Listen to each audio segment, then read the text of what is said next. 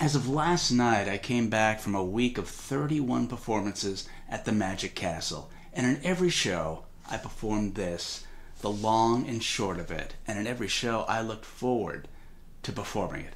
What is it? Well, it's 4 pieces of wood in a burgundy sack, and with those pieces of wood, depending on your audience, you could explain the power of suggestion, or demonstrate quality control, explain why you flunked geography, or maybe talk about the time you bought that thing from IKEA. You could also take the approach I took. Well, a lot of you came here to see magic tricks, I understand that. And many of you came here to hear a discussion of classical architecture. Well, in an effort to please everyone, I brought a little pouch with me, a little pouch with which we can discuss all the nuances of classical architecture. It's all in there. That's where it will happen.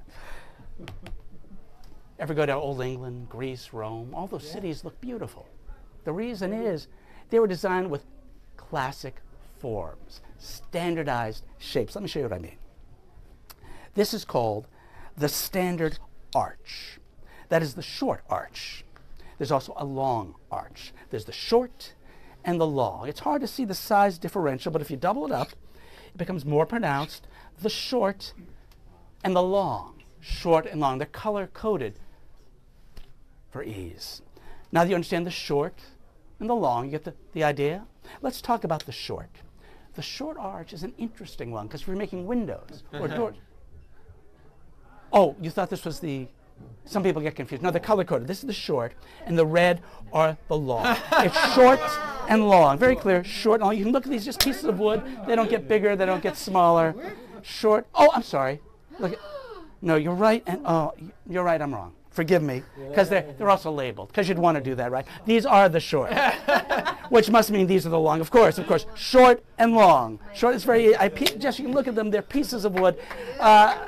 Thank you. There are variations you can do along the way, which makes it really useful in architecture. You could have a short long, a different sort of arch. It'll always match another short long, of course. A short long matches a short long. Or you can make it a long short. A long short will always match another long short. Of course, they have to. Where it gets interesting is if you take the long short and you make that a short long. That, of course, will be shorter than a long short for obvious reasons. What is that? Now, it gets interesting, though, if you take that, take the long short, make that a short long, make the short long a long short, that'll have to be longer than the short long, even though it was a long short just a moment ago. I think because the word long comes first. I'm not exactly positive, but it's something like that. At least we know one thing. 2 shorts will always be smaller than 2 long.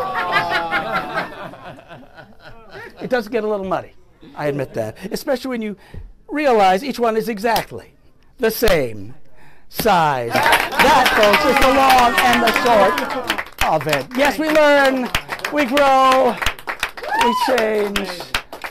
Well done. It was educational as well. Yeah, too much. What is it we do? Well, we amaze and amuse, and the long and short of it in a space of about 3 minutes does both.